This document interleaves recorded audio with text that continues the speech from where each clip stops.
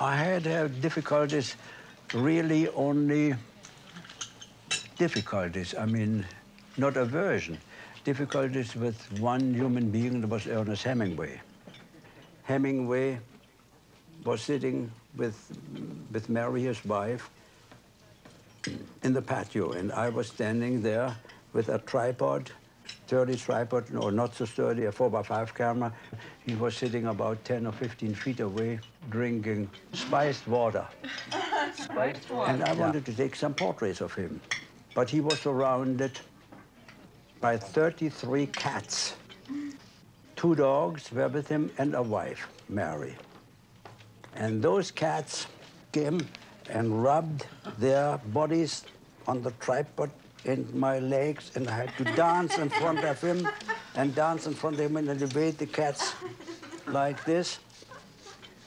And he came to me slowly. Don't you like cats? What did you say? I have to think fast. You know, with Hemingway, you have always to think before you say anything. Yes, I love cats, but when the cats rub their bodies on the tripod, they changed the focusing of my camera. He understood this, chased them away, and everything was fine.